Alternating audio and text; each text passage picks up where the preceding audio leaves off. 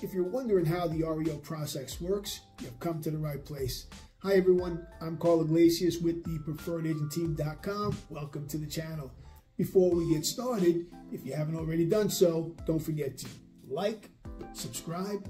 Also, don't forget to hit that notification bell. That way you'll be alerted every time a new video is released. Okay, let's get started. The REO process in New York will vary depending on the lender or financial institution that owns the property. However, in general, the process typically goes as follows. Number one, the lender initiates the foreclosure process on the property, usually by filing a notice of default with the county. Number two, if the borrower is unable to bring the loan current, the lender will proceed with the foreclosure sale. Number three, if the property does not sell at the foreclosure sale, it becomes real estate owned, REO by the lender.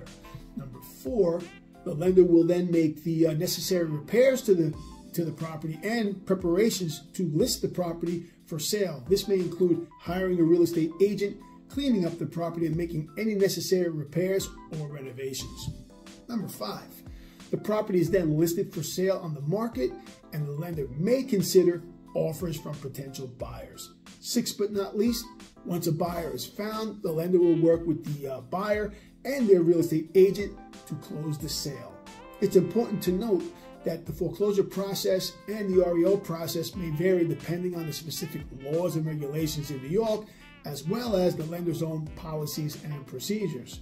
So, I hope this gives you a better understanding on the REO process. If you found this helpful, please don't forget to hit the like button, share, subscribe. We'd really appreciate it. Carl Iglesias with the preferredagentteam.com.